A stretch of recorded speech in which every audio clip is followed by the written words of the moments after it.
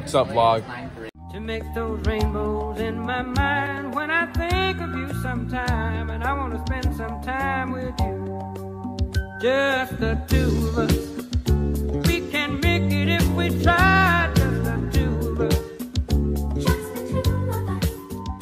Now, to get into the topic of the video, the YIANNI shoe review. I got the white and purple colorway. Yeah, they're already ruined. What are my thoughts on this? I think these are better than all of the rudest shoes I've had. I've had Samurais, I've had the yellow ones and the purple ones, and these are just way better feeling. Rudest shoes are really big and bulky, but these are like really light. Like if you've worn Inflex, then these are the Nike Inflex. These are way lighter than those. It feels like literally like you have 2 pairs of socks on.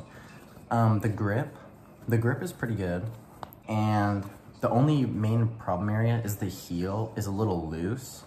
That might just be my problem though, but like you can watch and sometimes your heel will go like this almost in it. I don't know, but other than that, I think they're really good shoes and I'd recommend them, at least if your school's purple, because there's no real purple shoes, and the rudest purple ones are like ugly, but ugly in my opinion, and they're unlucky. So don't wear the rudest purples. Get the YIANNI Spartan shoes, because I'd say they're good. I'd give them a rating of 4 out of 5.